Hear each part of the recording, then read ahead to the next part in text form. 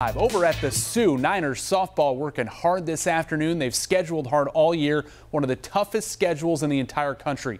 They have played the likes of South Carolina, Georgia, Virginia Tech, Arizona State, and they've beat them. It's a confident collection of returning players and transfers in from other programs at the Power 5 level.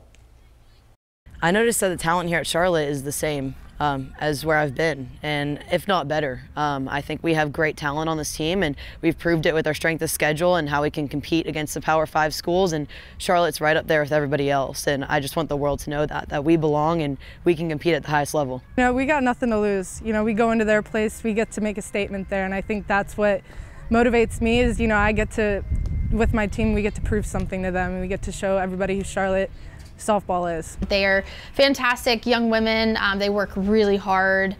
They take what we do with a ton of pride, and they wear the logo with a ton of pride, and they just, I think, are trying to make their mark.